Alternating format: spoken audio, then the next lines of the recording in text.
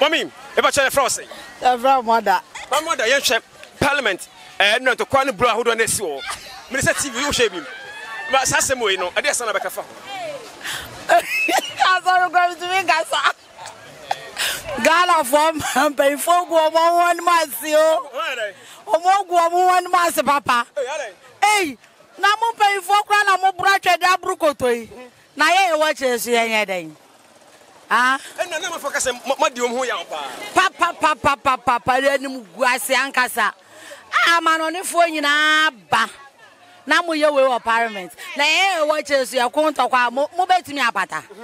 Or more go one Masi Ancasa, ready and your crown. A crown. Wow. Mamma, young chap, and to Quanumuni and I say, young chap, and no more course our parliament. If we are the Ghana penny and I go for this. I'm for 7 months, man, you want. Oh, yeah, dear, and it's dear and fire. Yet, you cry, you did. I'll cry any dear dinner, cron. I'm waiting to create them lights with you and some family. Ah, you're there who for to see to me, boys, and I'm a light you call you free moon. And so I am a some, made I may be to many aji. In the morning, Aji. Now come up for an answer and people chita for. I'm for Cassette. A year speaker of parliament, and can I come up? Second to my Professor Makukui. A boy to man, I say, Yadama, and I say, Yapa, Abambam, and I say, on the way, speaker of parliament. Yes, money on you. Oh, mine, maybe I'm a penasum. I mark your quay when you uncle home. No being so much to us. Until the base be an yamiadum swebe. Yet, sir, or ye, papa. It's why we near Yashi. Some people for now to a belly be man. It's a Yashi. Yes, some. Okay. I may the Yamia because my mind on my penasum to me the Yamia. I'm for the baby to be a poem. I'm for Cassette. The way about 1 month from my MPP, friends, MPs, and announce a man, much more loses. Oh, maybe I may man to skirt and blouse to me. Maybe I met on a conon because me a bed and say me to my Bama and DC. Sir? I bear them, Papa. What's my Bama and this? That. That, eh, Camille. Camille. Hey, sir. Okay, sir. And this for the years, and this what it's about. Eh, blind, quiet home. Mirika, a swam soon waha. Ninsia Matia, and Yaria. Now go by Madonna Metias. I may say, go to my INDC. Oh, I'm parame, and nobody have been see that. Maybe I told within. Paja from a black crandle. Abraham share a year and drop pinten into quite see Parliament. Sign our cafan a year. Me Patra and Fatai. The Ampani for a year, no man any year cry. Both of them, Nimian, no man yadi, and this Anyadi and Pipi Anyadi. Yan said, yeah, Pipi former. No me adia, Meme Ampina, Tamampino, yes, and I am yapa. If you say, I did not fire crowd, what they quite. Wouldn't baby our day quo. Eti wodi a omadi kan ye bi kra munya botre nanti ase anya adwuma yanum a omuni branu ati so omuni se ya mpp for no ese omu huro ye ese omu yese enhu hia ehodi om antwa ye amayen se empanifo no eyesa omu mienu nyina om anya ade eti achopa bi o ha ase omu paga na facha se de omu ye no om anya ne ye ebi sida na niaba ye nso de arewo ayanim gwasem o manya yetimu Yanchiri mani ya nananum ni ya manum no. Omo bada achi bia. Omo beka se mpanifo bia atwa mu mpono. Di omo ya no antwa yie. Eti antwa yie. Nti me dia ya me ya. Beka se anya me ya na meboa. Eya me ya. Aha. Na enti afutuo ben na wo dem ma mpanifo no. Na afutuo ni sai. Yesra mu pi omo ya mpanifo. Ye to aba mu am se omo nkwa. No omo hyamra na ye wo fom no. Ye ni so etu amom ya panifo mu yese ya na kwala so adi akire ba no omo ba ya dan omo ni mu bibi omo ba omo so di he ya panifo ya di a yesu e baby ya panifo sa di odi akire esu adi odi kanantie eti panifo ya sramala omo ani ya hwa mo eti ya de se de ne se omo nya pinche nyame adom akufado ni adi ayehwa no wa betranswa omunya bibia manika na dia da ni mu no ana do aso na nyame mmoa no no anti mu o ma ne sade ese na ga na nya somdue mai aha era se so na etwetwenkom na mo no ba kwa kan ho a me pesa me kan ho ni say we dey me fama ayi ekuom ye no me dey man people for empani for ya sram ye no bi wa dey akoma so ye nyi yanso ya nyi fitina tatu ana ya se to aba sam kwa ayi prime minister sadi aban empani for no kwato aba na say omo ka say nipa we omo mpa omo a omo ti enkwala na wa se no ase no mo pa dia nipa we ye de ne ba ye beto aba mana ye ya people for empani for na man nim go se we nyina aba akomo ti abi no mo a aka na amasei panifo aba na omokoto amde yi nkrofo ebi ti se ayi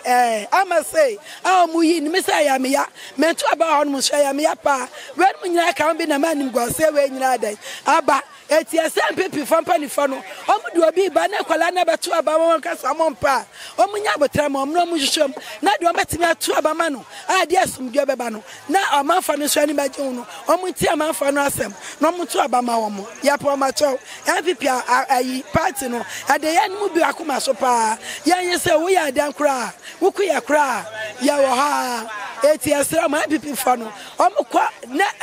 afamu fo ne kasa aya mpani fo no mutie ma yan anyo omo aka nim go ase we anka ma ni sei omo yiye bebre adi omo ya se ato aba mi ansa ne adi ayi obi adi media ba bi anya me ya kra ya labadi ani ama say dia pa na say agrofom ya no we omasam ya me ya omo akomtimi yi andi si force from no adan mama omansa anko no man to amambo ni so na mo yi wo mo siye eti epa o champanifo no ayo mo tie kwala na sam MPP from panifo o mo tie kwala na from na sam na yanso yakoma so ade no mo nyama ye eti asra mo pa Samre uguso ahwe Adepa TV mo me pacho ye fro say ye frame me Agnes Chikata. Oh, Agnes Chikata. Yes. Good. Ma'am, yenhwe enu na the CEO Ghana Parliament. Yesa de Ghana mampagnesu. Asema na baka afa ho. Oh, asumuje na ye pe wo Ghana. Sumuje na ye pe efise. Wo we ni pa ye di wo siso no e was so nya 2/3 of the members of the parliament. So one nya na just when we ni ababia e was say yen rerun. E was say yes and to abani biom because who my penny want to me and 2/3 of the members of parliament. Net just say bibia touch my baby. It was say yes and to abani biom. What you say? Yes, to Ghana bani biom. Yes and to be a see what crobia bia. It was say and to abani biom. E see what baby woman penny say parliament ye kwenu. Who crow for no avia ballot boss. Carlos Ahinka, Yasa Titi Natalia Bruno. A new wo. It's a war, my penny was so due who 1, 2, 3, 4. You start rethinking. Rethinking said, no, what is happening? Yet the yes, so me parliament, you know. Me to me push a japabium. Me to me push PDS. Niama watching your family and friends in India. You can't push them again. It's because of all those things you are coming. Now, everything is dead. Opposition has taken the parliament. So what are you coming to do? Your finance minister can't propose anything. If you reach parliament, they'll reject it. So where are you heading towards? So we have to go rerun. We rerun the election. Run off. Whatever it is the case, God is talking. God is talking, said, why we need about? Who we need a Kaunya majority of parliament? And you know, it was said, who was a judge, who you announced it, a cry and yammy papadia, and yammy mamedia, into me follow the Omocano, it was a mean tear warm. And you know, Supreme Court case in India, Yabeko. Obia Betty, Mimi Wahoi, Carlos Ayikra, Snatchy Ballot Boss War, Parliament, and Nurano. Obi feel Los Angeles or America. I'm not sending my men say, hey, and they say Ghana is in the whole world. It may who said they are Chrono Kosu Ghana. It ye per se Ghana and fan into my pa and fra. It in the Aquasono. And ye, Yenja, Yen Trasun, the Abu Bano. Before you see better and Nurano, Bibi number Wiemu, why ye black cassia, a man for who war. Tama station, he find for money not Johnny yet. Not just a Nadia Gazia, some more kind of Abemu life. Inti no Ghana for yenju ye hu ye. Na ye nipa baako. Okay. Enu kredia ye. But justice in susu ye. Mu pe peace justice must come before peace. Pacho within. Your friend Jennifer Adobia Diodu. But ntokwa na ekọ so parliament no. Ye sha enye ye mu amoye mpanifo a mo wo parliament a ye be hwe mo so. Bia ye inyoma pa na se bibi no ye youth ne ye hwe mo. Ye sha no na inyoma a ekọ so ho no na ense emfata. Ntino for me no he said parliament pleading with Ghanaians say the omoye no enye because ye youth na fe ne eba. So if anything na ye hwe mo so ne de aye bibi. Ntino the Americans say they should know how to comport themselves, maybe because yes, we are looking up to them. See, and one Akufado esi so. Konfosa want me and jubilate I am pa man money. Oh, ye ni be a send your koba no. And maybe 1 or 2 people because you can say memo behind the MP but if you are in your home, you can jubilate me. So I don't see anything wrong with this say and jubilate. Parliament anko amamo na eyamoya. Say Speaker of Parliament Monsanka no eyamoya. Oh, to me dear enyameya, but I don't know others. Yeah, that's the sound here to Mommy, if I show you frosty. Me ba cho ye friend me ma bana. My brother, you Parliament, and Omotoba, Omayi, Speaker of Parliament, we the Ghana Penisum. The course they see, you don't know, I did a son of Becca. Medania me can say penifo me omogu omohwani mu ase evi say ye yankwala na yakoto abama wom na so omo penifo kwotena parliament kokko se ntokwa we a eyanim gu ase ne omo ye ni nyina nyefe we kwode pepa we nso kwatam balance board so say enyefe eyanim gu ase because ye yankwala yakoto abama mamo hwe ne mo ye eyanim gu ase nti empese saade ni besi biom Omwa na yema enkwala na wasie nso kokko ntokwa kunkun krofo no ti omwa na enkwala na yehwe omasua wom yema nketenkete TV ho omo so hwe na daache omasua wom na ne omo ye die omo mebi krensi wo mamu biu because anim guasie aha say ye be ka say the Ghana man panyin esiso amanfo ka say MPP staff month mosi eno ko be na wasa asem ya bo sepa ya de ede se nyame ya adoma ye nyom ampani asumdue boni bia masakasaka ye bia ma na Akufo-Addo de ya de do ne papa pa ye penasem because free education de buy nti ya ba atan ye ho atoyen me baba akukọ school mi sun ya ko me sofo ho ka cha me se me nko obefre me be si ne wa mfre me bo otutu mienu ote me nche okwe ma nsu ma nyari man ko pebo sia no aza metoto na niam kakra ma na ba me de ne koy 10% kra ntwia it is all about na so so mpe we dia minim adekode a wo pe e wa asasi so me de no de manage party papa no nyam ko ponshira no ntu ne nkwanem no fa fie so nyagopo ama ne 100 years on san fa 20 mo man no nya nkwatenten wa ye bia ma ye no kasa the next so de beto mo nta na chi sa wo de me de ta na chi me da me man me fie fuo nyina ya ta na na do achi because why ye bia ma ye makokoko school ya amle kura emri bi de yesu ye na emri bi de ye nsu enti ya da na sinyangopo nchira no nchira ne na asefo enchira na pamfo ne omo ye adwuma nyina obi ayo pani wo man ma okuta dwen power man hu adwen ye titi edwam hu obi a nyangopo nchira no amen your friend Evans Anoche Evans yenhwe enno a entokwa esi wa parliament san na wakafa ho eyareho se omanti se Ghana na ya to abawie na se wanchu besia ensi wa bonten na parliament a ewiase na ehweye na wanchu atimi esi parliament to the sense that one ayi won se won kwhye mramaye no won etwa ho kontokwa ni se won kura atimi kontokwa parliament dia ye di akini wa bonten so yenya den entwa yi baby biara obi hwemfiri biara entwa yi omutumfo entwa yi na enkrofo sa montimi enra de na esi ade montimi enjubilate san na wakafa jubilation ni de yemu bi jubilate ofie on na tension okrum enti ade de obetimi jubilate but entimi nya ti say obepie ana obe expose jubilation no o say ye kukom jubilation ade nti na say ye kukom e say ye to oba no wie no ma misunderstanding about NDC so much winning, MPP so much winning. And this year the president is so not say yeah, just on the win, not say open and necessary on also winning there. So who jubilate was so jubilating according to Sunny Bay and cover one you want to the Emma. And this over no 20 or crowd, do not macro because it's so sad. Don't the day no say ye dear Chineka crack crabia, I have no to cry. Abba, Bibian's bet me see, show more parliaments cry. I don't move your senior blues. Near what had ye, while we had the second picture and cry. What I say, and try. And try yes, say Speaker of Parliament, NDC, F1 and F5, send our kafan.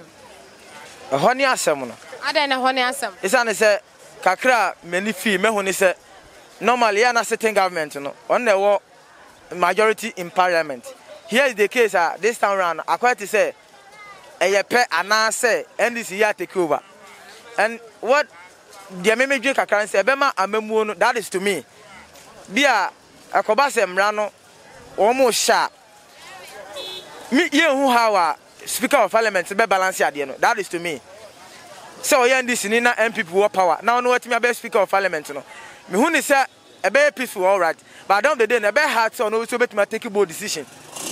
What I say, a very hard to bet me take a bold decision because only the party in ma. And I feel so. A mamma was no. Want to me for most of and to top. Into the opponent to the back, a very difficult say. Ube take a bold decision. Though majority and minority my balance. But down the day no. Speaker of Parliament, I know can I na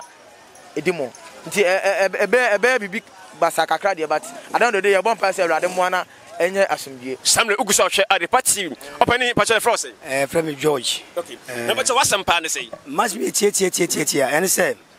Brana Abano Cosonona Yin say near Abano Cono NDC for Ekase ye we are one. Namenini say we are one.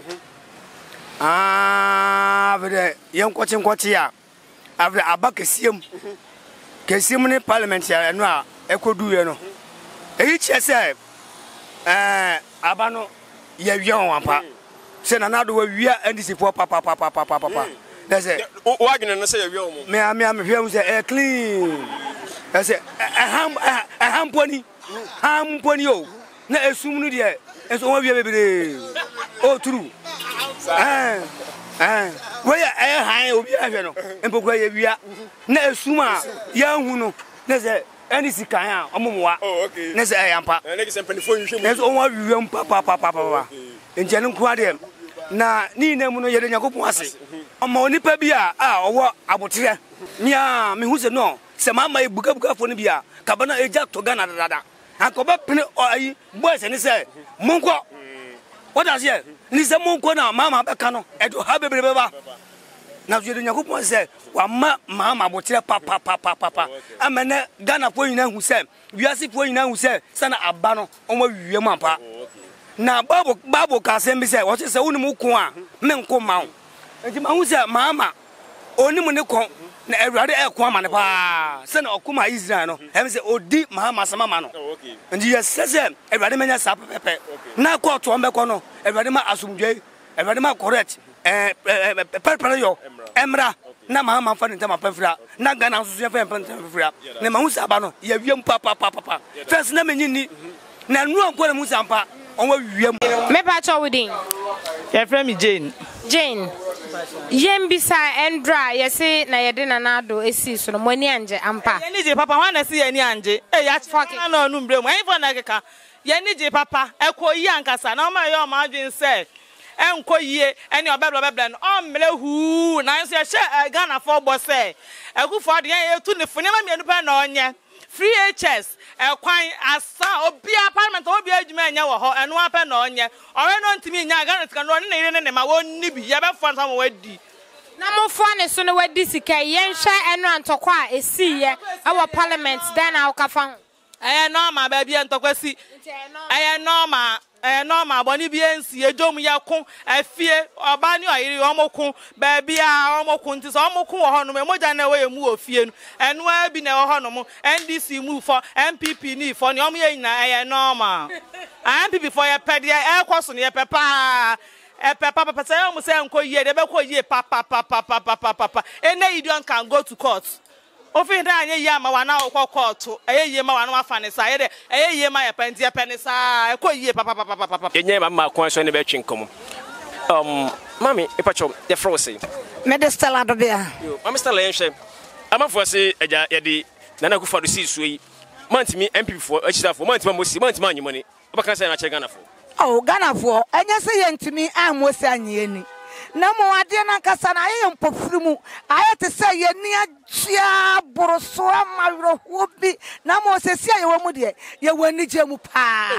ye wani je mu se ye de ye na ye papa Nana Akufo-Addo asa man 4 years do more and yeah 4 more to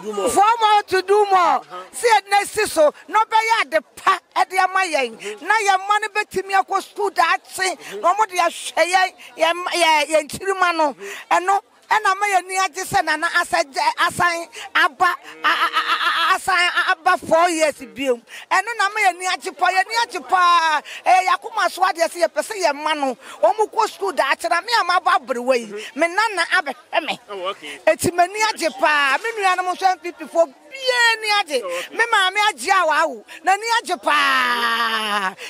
say ye de nana asa siso ye hwe de course of parliament e bra na e speaker of parliament no Jamentimi wase bebre esi o parliament asema na baka fa ho mame oh amo enkrofo no omo ye niema bebre enso onyame ama ho kwan hwese kro mo ba ya kro mo fo mo akonwa e kwatra ye ko abibi akonwa ni nyina ye nyame hwekura hemna che ni nsuo ne mframa e boye niema fi nyina onyame hohoro ni nyina atogui edema ye na kire oh okay ewo wuru ne ma fina o ma ye ni nyina tugu ma ti ye do obo ade ase se nana for more and do more okay now ye gusu ehwe Adepa anase ye hwe ensem e course yi na ka bebre na e ka se anase MPP makoma so de senka we speaker of parliament no e ko ba se NDC fo na timi yiye sa asem no so no aja moje ne sei oh sa asem no emo ye to aba no mentebe wase ba mu bebre enso onyame eno se hene onyame eno to hene enti say MPP fo aba speaker in the parliament ya da rade ase say NDC fo say MPP fo so na ba so ya da rade ase na de ne hia se nana ebe si su for more and do more sir ena na mo hwe ena ne ahwe sir eno anambre mo person na bedi so ya person for more and do more eno na hia yen na nya ye ni omo ye ya ho ntobe no ni hia ye ni na MPP for them say onyame akoama ye papa ni esisi ye biara onyame am ya mam se de urade ase matias eteja ese de na hwe no kwase na Akufo-Addo obetena so yi MPP for mo hwe no kwase obayade amamo oh ya manu suku no hia yen sabe ya do ton de satan bia o si su no ti so ye ton ya de na mo suku no eno ne hia yen kese nana si suyi abaye nso hia ye kese se ma abaye ma emeye NDC fo abaye ibi abaye bia si suyi abaye na mo na ya na wo efam oh okay yo ye be na so ni atwe to ma anya ni ye entokwa no ade nti no ma anya ni ye entokwa no wo mo wi ayen ye kokot asam no kwa ye gusu aye ka ana no so mo sama de se enokura de se wo mo wi a nti de omo ye no na akire se omo wi ama nti ntokwa na omo kon ye na ye so omo kon ye nya omo gu the whole world omo gu ye ni mu ase ame nkola e ba kora e be hwede esua de kropo nkola hu wom na nkola hwe TV nkola o papa ni mu dibrika e de be person na no what's the demonstration na mo dem ko ye wo EC office na ne de anya anim gu ase aye ni o ya MPP ni o nya NDC ni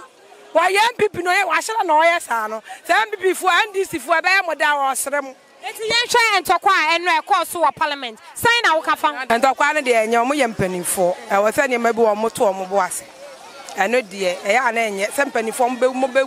jojo mo ho wo Parliament House na nkra so ba bebe so be ka sa mo so ko obi da achi mo so be ka sa mpanifo kwa ye onim omo no omo so ko mo kontokwa ntia so ye kontokwa kra enye hwe ti esro mo asumdue mra se na na asisu awie ya asumdue aba omo mboko mo asumdue no ko so mra sa amaye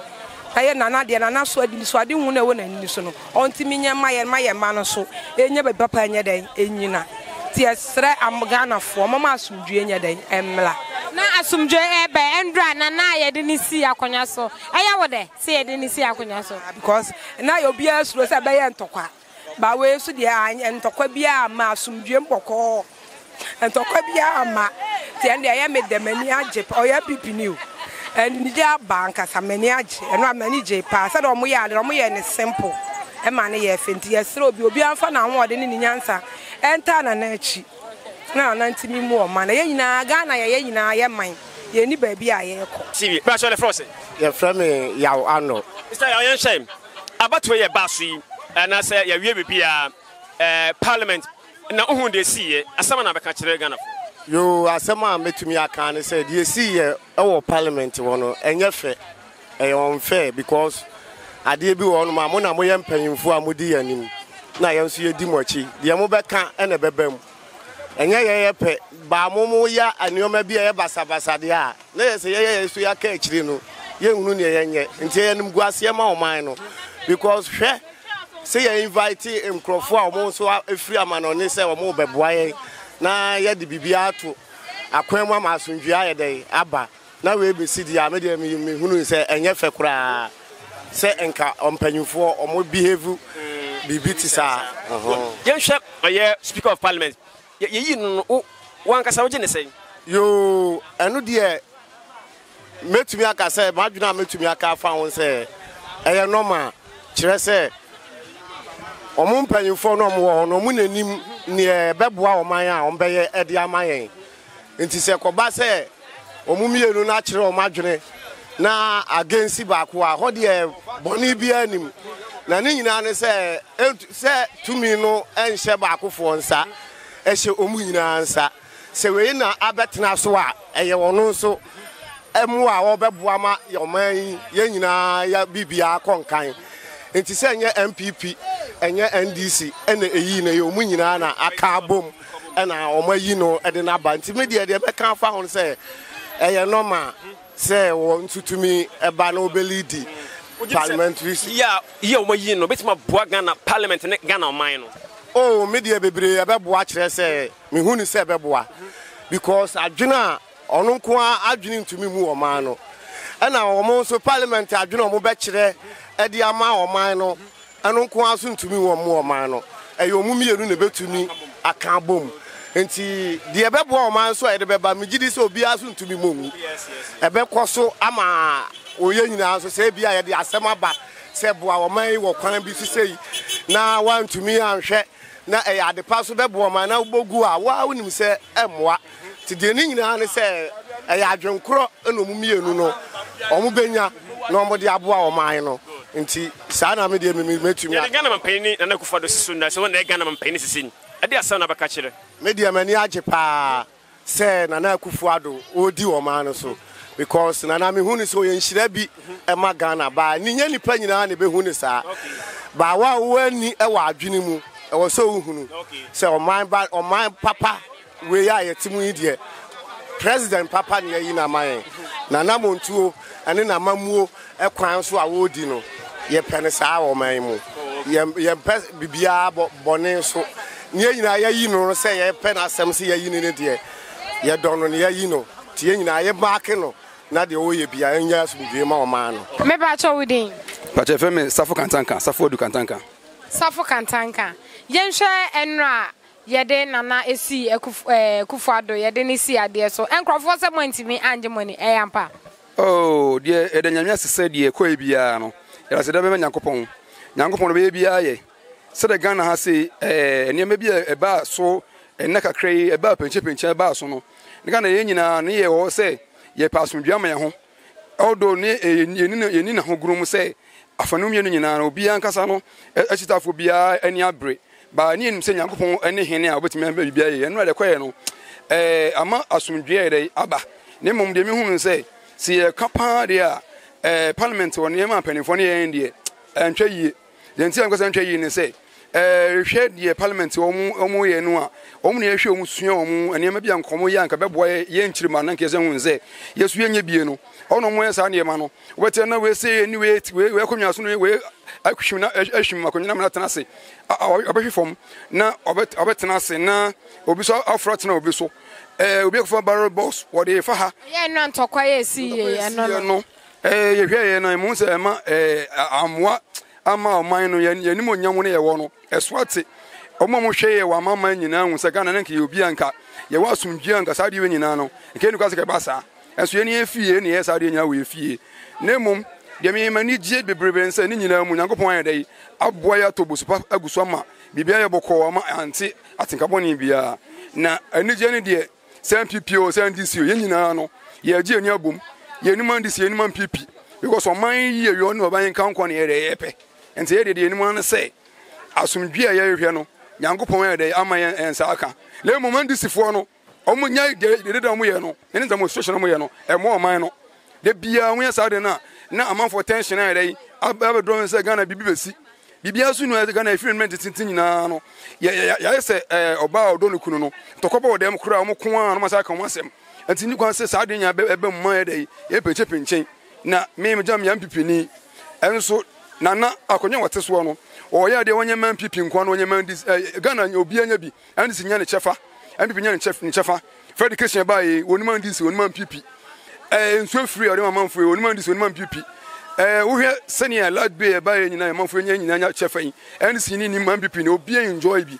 ente de ntina Ghana yen fa ba ko yen ntina se na yen ntina se ma so ndwe ma yen ntam yen timi yen hwe ne ma wo yanim na mpifo no so no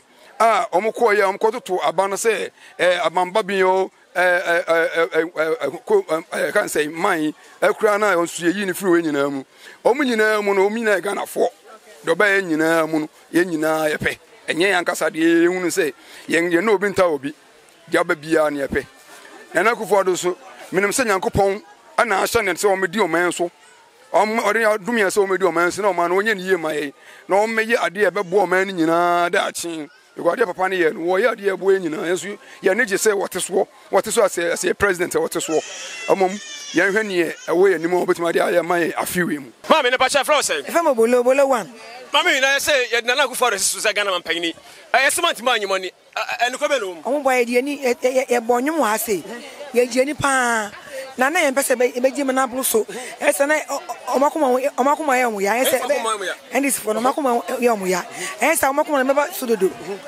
akọ mo se kwana mo ye na mo buye ba ye mu omo ba nda no ye bi kakra e mo kakra se si ye ma mo omo di are nkwa e be ha omo nti nda na sheda ne ye mo enya we no majority no se be a omakoma beto omo yem ene ye de ono mo ye wi e kaka won say omo buelot no ana ye sheda fa we ba ko ni se omo ni je ne omo nya nsere na ye sa ne e mo omo ni je e na so je ne nya se bibia ntoko bi amba okay ti de e wo de say Ghana man pagni so le ku for de say wo de e me de se bibi ntoko bi amba se na nka omo ye se ntoko ni bi amba aba asundwe mu okay ye be da so ni atwenko Pacha Wudin e fa ma Aisha eno ye hwe ntoko e ko so wo parliament say na wo ka fa ho eye se mpanifo wo mo tu apete e wo parliament enya so ni nyina mu ye de nyame asesa sumdua aba ye de nyame asesa sumdua aba ye ne emofra ni to my Ghana ye pasumdue ete de nyame asesa ni nyina akoto din sumdue nkwa na ye pente de nyame ase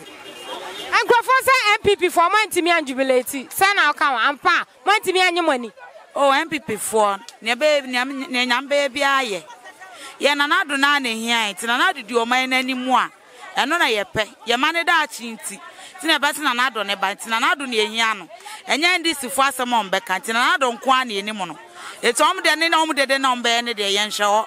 na nado nkwa na ani da nanim se nyame be boa no ama ne kwantenten amana di o man ne suma ya mana timi akọ school no ama nti na nado na hia enya ne NDC fo ka ne nkofo ka ne yeti penifo no moma sumdue emla na ye nchirima na ye ho no nso ye mfa binye afutuo nteno a no man Ghana ye hia tie da o mase so within Isaac Ababio Isaac ye nhwe eye endra ye de nana ye president eti akonya so wo santo aso san eye wo de Oh, I know the energy sem. Emma Ghana for nyina. If say the na Ghana for you and Uncle Pye. Asum doing kwana near pe, and asum de swaba.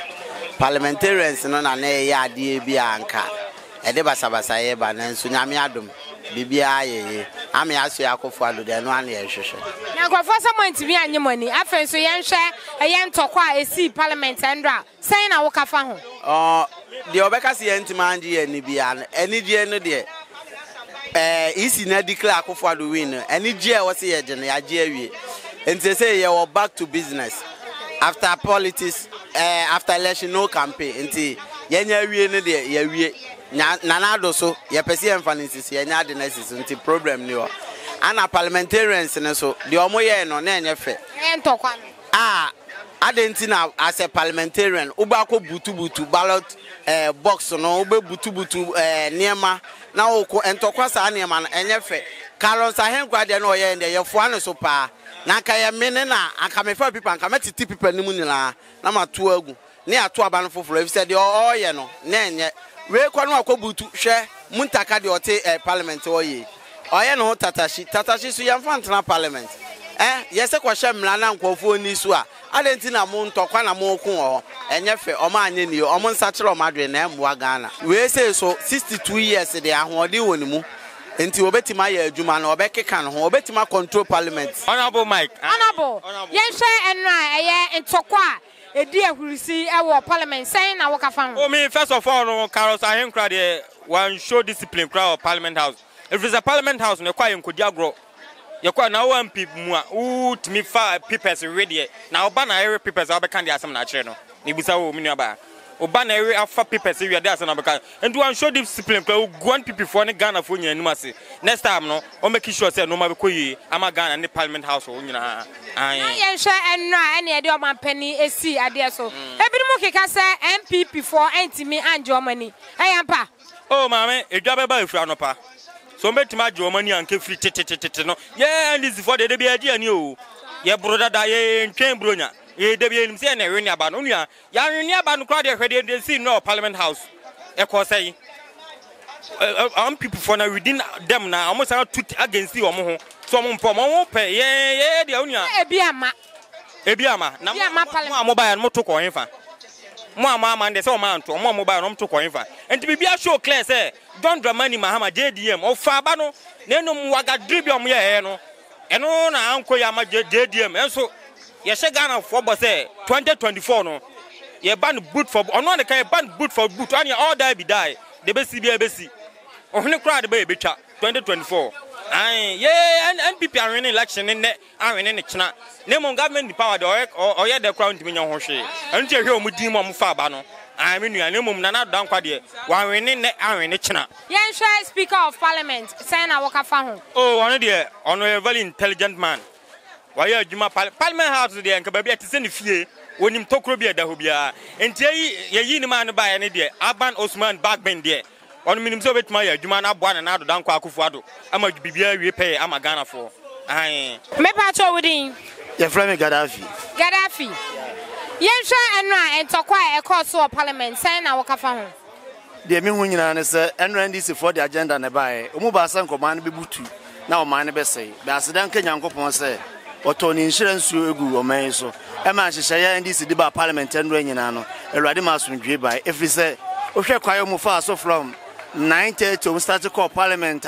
umkwatena majority ni dabre ekoye entokwa ekoye prido afi be wi kire ma won to be ma wato edusi ato aba na ebutu niema na police fo bem na soldier fo bem de na omohwehwa ne se komba ya ma bibia si ya gba akufo adu dimbone ba asedan ka nyankopon se de nyame ehira no na yo hira no ade bone bia nu esi no parliament wa ubetumi aka se akufo adu na mamuo no obebu na nra no anase si de si nra no ade bone bi wom de omu adwene omu de baaye no nyankopon na ye omu saa ana ni nyina aka omu tiri na yenhwe enra ye de eye president Nana Akufo-Addo SNC akonya so for the second time wani age se all sign AD abai we de nya nwanwa ne nyina ye nim se aba na ya to awie ena wa wini tie den on the 7 January no besan aba enti enra de si ende de ne ye ade a ye twen dada na de eba mu a eye nso ye de kakra ne se papa na onya speaker of parliament no watena parliament wache eduru ba bia nyankopon pege obi na wasi ne hene wanu no ni edida so kra so ne nsa beka bet nyankopon na kwai dooso ti nyankopon ya adom ama abamba be ne nsa kan ye nyame ne da na se oyo opposition de enso yensuro ekwa bia so enim se obetuma ya adwuma ama na ado adwuma na ya dai akoso ena etoso bi wonso asidan ka MPP fo omo mutimi to abati ya MPP ankasa no omu ya de omu ma asumdwe bai because of some papa ni nya speaker of parliament efiri hoko eniema ndisi ye nyina omu jae ama de papa ni ye nyina akọ smooth ti asidan ka nyankopon pa se nyame aye adom na afa eniema nyina akọ asumdwem facho ye flow say ofi kwache ya no ma ne so akra mem e facho yenhwe de course of parliament MPP NDC asema na baka parliament ya che Ghana fo awo na ye de si ye ni nyina na ye pepe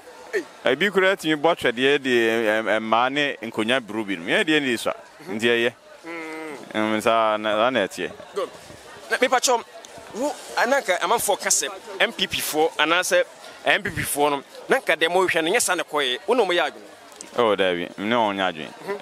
parliament adwuma na parliament fo pe nti omo na to aba omo na kire de enko nti de ba ya na kura na ye like I said NDC fo ayi speaker of parliament as ye papa esman baben woni chi ho wo furi se ana kwam ade na betima kan fa baben ho de kire Ghana fo baben wa ye adwuma che o experience man nti na ye against makoko wanyi nti de na ye hwa no na abam good na yenhwe general elections the way normal isi ekoye you no ade na beka nanka the MP for mo expect no enna mo nsaka ye anase kana nka mo pedesene sa ana akoy wie sa de amamo ye 50-50 juma na wo de da seat na omje na rent seat nti efi on sa sa da for nsa beka so bi enya majority in store omkura majority nti eno anu now said the internet ma about MPP chita anase MPP min MPs no elusu sa na me say mo rent seat rent obi dan na tamaso a otimi je na de nti minimba bia NDC MPP elusu u fatishin ya de rent seat obi ekura nko 2 times da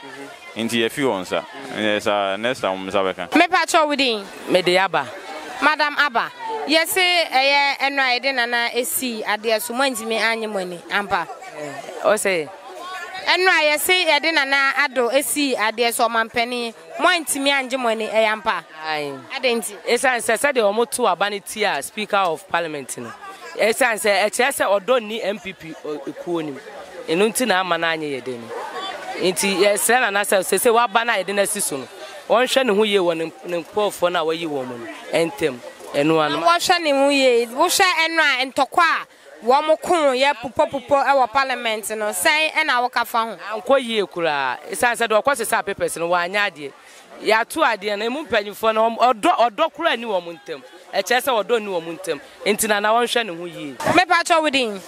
Pacho from here. Madam. Ye misa ya yenhwe enra entokwa e course so our parliament saying na woka fa ho and then the course in fact ankoye kura adentina susu say ankoye me susu se de Ghana ye dibre kodu no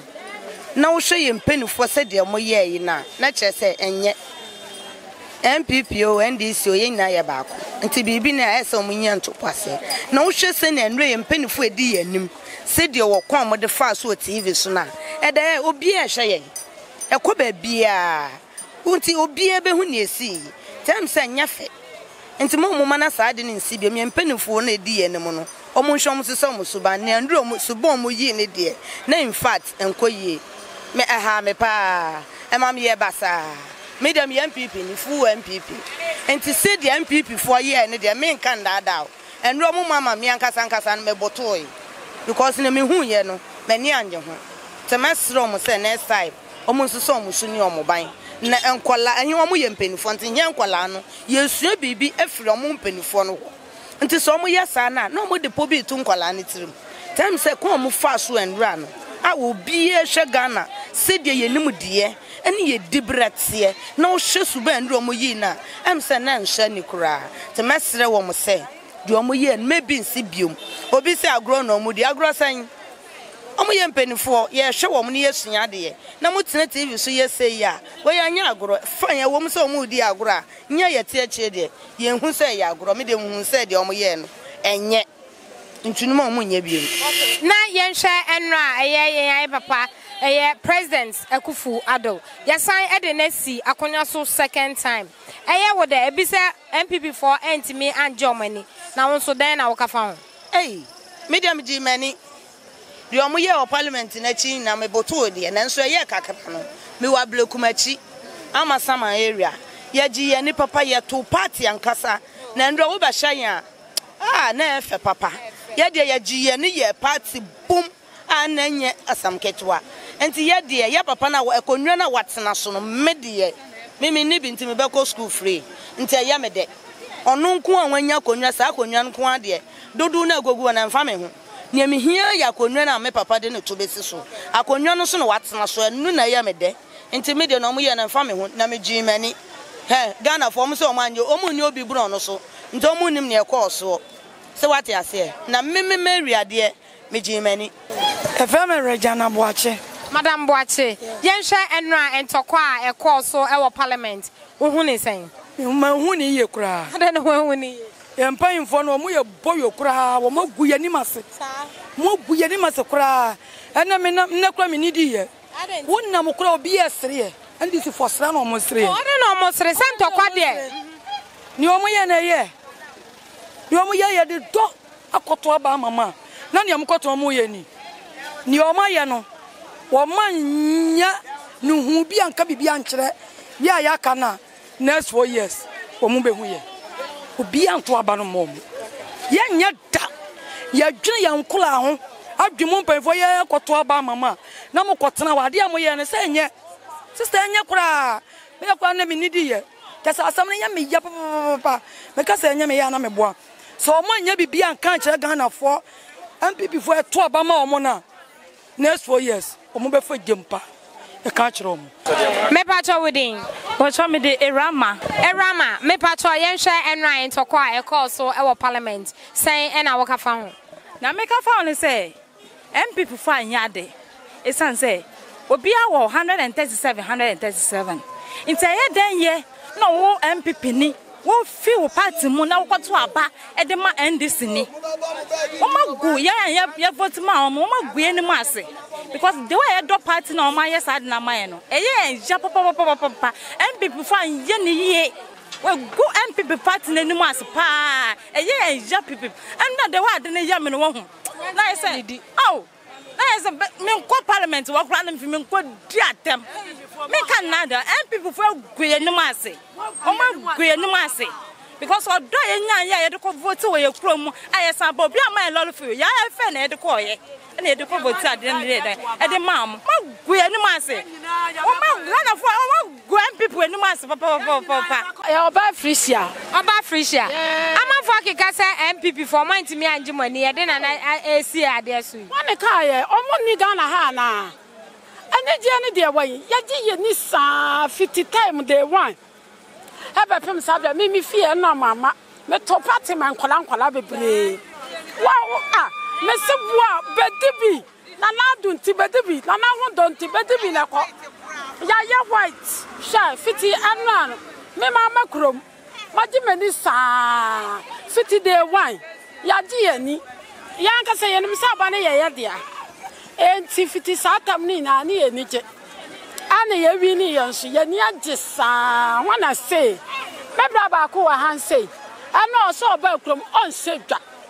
agisi ye de papa asiso ansa ampani ampa ye de ni si so afa no ko ni fie ya je ye ni bisa nkwala we no me to party man nkwala o fie na yenhwe eye entokwa e call so e wo parliament endra sign na wokafa ho entokwa ne de in fact hadwen pa na mo mpanifo mpo na ye se ne ye nkwala ye dwamufo mo mpanifo mpo na gya mo be ye bibi na ye kura ye ho se ye mpanifo na mo respect wo mo enso se na mpanifo mpo na mo ye se ye sra se o mo makoma mla fom ne ye be se anya asie wie na onyankopon de wasi ne hene dada eti kwaya obefa so obema nipa na bu oman no e wo nyame nsam enti entokwa na o mo kone de e ho hia to me ne de entokwa de ho hia obi anka na koma nto ne yam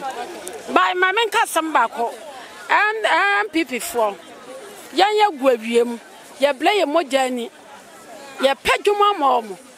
sabi omo ma ye bibia ni na fefe na ye fese ababa obekwa America obeso ni nufum anya se ebeti agu na omo konso omo jeja omo ho too much bibia ni ampipi fo jeja omo ho omo jeja omo ho sa bibia ni de afa omo kon bibia ni de afa omo kon omo ye sa ya nto ababio nti do susu sa ampipi fo jeja omo ho omo jeja omo ti na speaker of parliament or NDC for fine so asanfa omo jeja bibia omo ye gentle na gentle david sabri anya gentle asam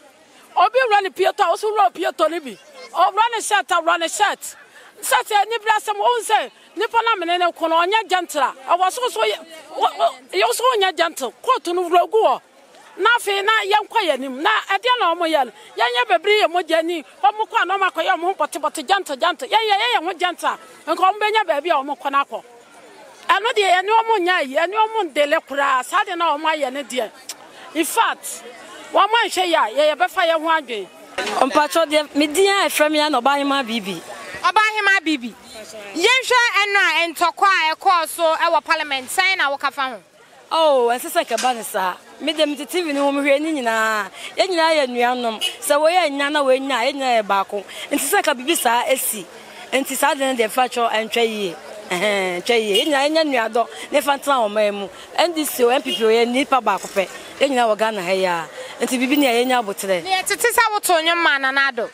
ampa metonyuma de enyum to ma yentie metonyuma na nado ameda medita na chi na nyum no wose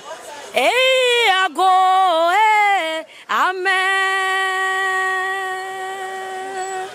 Ghana mago amen machie pipi machie pipi machie Otimoda ya papa kufuadu yo butantim wai Otimoda kufuadu yo butantim misina no otimo kufuadu ye ado dankwa oye risi eja ekrafo wonku Oni bi adamfue esukufo papa nkwala papa ya papa ba omi awoyin ya papa kufu oyin MPP mpenifue she Ghana menyi na mama ya mu papa iwati na to ani nyuma paso wedding ku ni mudada obesona DBM 2020 ya ni dia obesona DBM wati kukurudu eshi misi kukurudu eshi kukurudu eshi misi kukurudu eshi aje nyakwa shwo donko eshi osi kukurudu eshi edonko osi kukurudu eshi rado so in fact why Adepa owo me yenhwe eno a yentokwa ekoso parliament say na wo kafa me pa cho mani anye adenti mani anye kura se na na de waye no wo se Ghana folk ye ni so ehu se ye wurade achi ade kase pa wo mai Ghana mu eno e ba sa se pe mani anye kura mani anye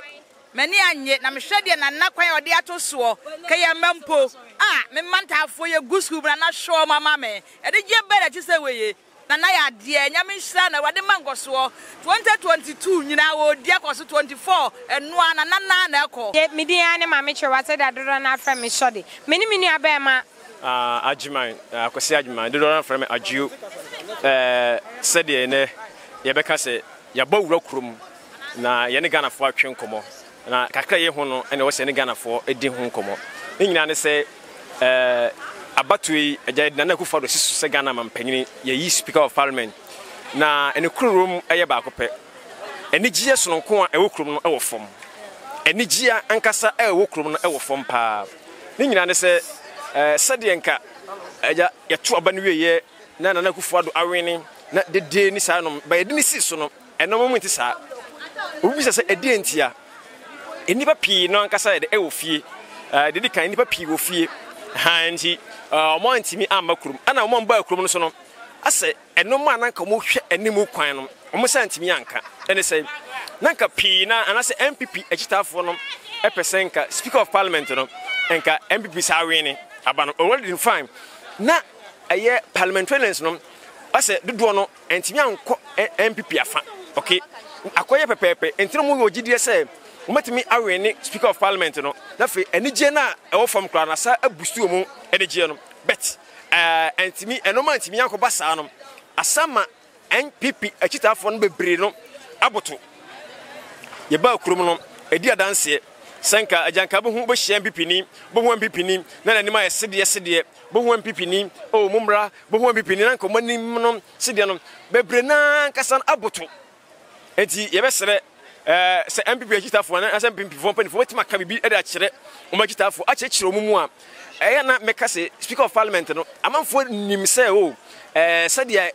NDC for to abana kodi wo mu ho no ase NDC for afade no enso this ha speaker of parliament no wono de ogirem so ye MPP ni o ye NDC ni o ye adwuma se Ghana ni mapa o de aboa speaker na so de aboa Ghana fo two speaker of parliament no so na say speaker no e parliament wono no so no yewura babin ye nim no watena over 28 years enti ye kase obi a wo experience kase pa o nim de ana onim de e wo parliament a owura no papa no ye papa no odimu a onim de a meka se obi ensene no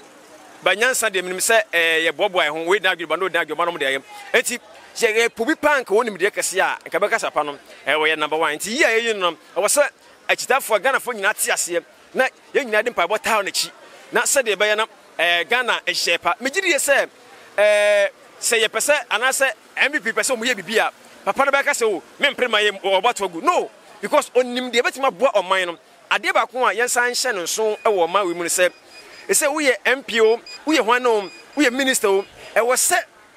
wade bia wo ye no wo ye se o de boa omanfo enka se me ye die me pe bi keke eduru wa meka se Ghana fo adwene mu adɔ bebre wabato ho enti ye besere mpanifo asam de bia ne to aba de ma wo mu emom be MPs ministers mpanifo ye yi wo mu nyina no omu di nipa so a omu hwese ombe no ma enipa na pepe etimi ade album ye no kasa yesi ye no obi okra wo hia MP bia na ka pese ona we pese ne udi nkomo to ba ya kire no tan to ba ya kire no ahmaso bebre e wo mu to da se obi okra etimi tese message ye pese ne ba twi nkomo o kan message wi na block your line no so as wo hia NDC ni MP bia na kasa ona boy pese no kasa di obesi anya kokrom obonya botere ene wotena sim akasa ebuka no ono nkasa ebia ono enkasa nenso se de NDC MP no ebenya botere akyekyere no ma binom ekura na efe kwa obi no kasa bia 1 or 2 regions bia mentimi no nyeda enkasa but eduru MPP for so ebinom mi kasa mo nyina ebinom na kasa ase kasa nko no be kasa kwa no se ho na bufo se die o se minim tola se enti we nyina ye no ma bia manfo aboaboa no ana sa no ma we nyina da etima koso sam na manfo hwa Adepa TV ye bedom sukop awurom to ko edi na ma to ba ma MPW edi na ma MPW lusu ye edi NDC for MP lusu yi MP for MP lusu yi ye be check nyina edi Ghana for be din komo ye hu adekode poti ye nam so ma sa no ma na ekoba ye tema for hwa Adepa TV enti de bawura krom de ma me ye be ka kire Ghana for ne se enije wo krom no e wo fom ewum se ye Ghana mampani na adodan kwakufu ado de nenso no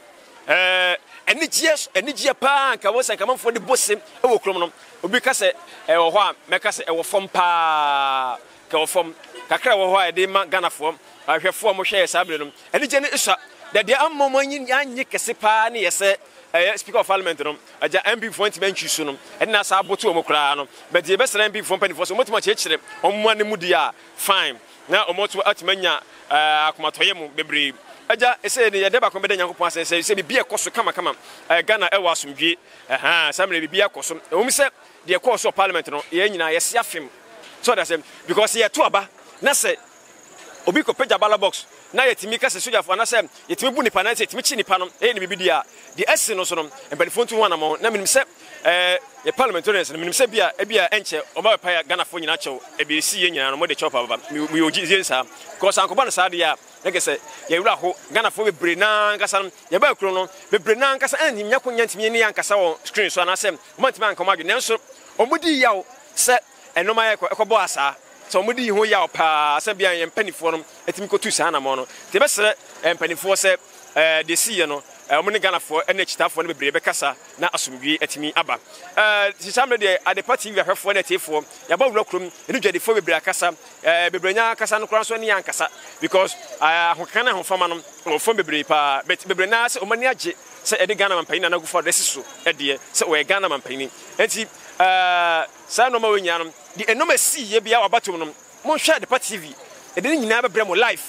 de ye mma bibia no obi adwene bia onim de obi a reason sa odi gina so kɔto aba de ɛma yɛto aba ti a MPB de ma MPB ɛwe ne ye no ɛde ne nyinaa bɛbrɛ mo Adepa TV so na ɔhu de wom ɛkyerɛ bi sɛ woyɛ political party bi uto na mom ɛne Ghanafoɔ anasɛ pɛ sɛ anipa nto aba ma na ɛkɔdi panim bi a wɔhu sɛ o sei na me manfoɔ ɛde ɛpɛ ɛmeso me sei de ɛde ama wɔn mo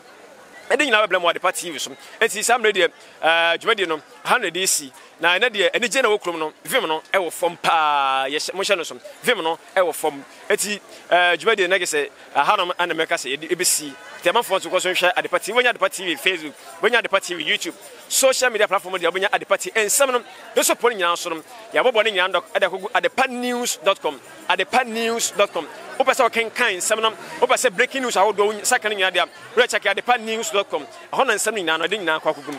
dwumadi yi agya yɛne a yɛde abrɛ mo bidina akosi adwuma beta from agyo manage ho pa miniminu aba ɛyɛ Abranche wa dodo na afrɛ me Shodi